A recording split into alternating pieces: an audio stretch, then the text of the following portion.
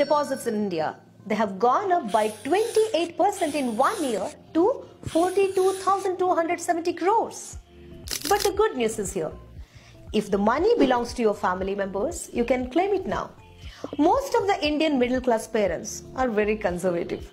They love to keep FDs and they don't discuss any money matters even with their children. If you are NRI, this communication gap in the family widens further. In this situation, if they have passed away, you really may not know how much money they have left in the bank. To solve this problem, our RBI has launched a portal named UDGAM, centralized web portal for searching unclaimed deposits. You can log into this portal with your Indian phone number, then give all the requested details such as name of the account holder, date of birth, bank details, PAN, voter ID or any other listed documents.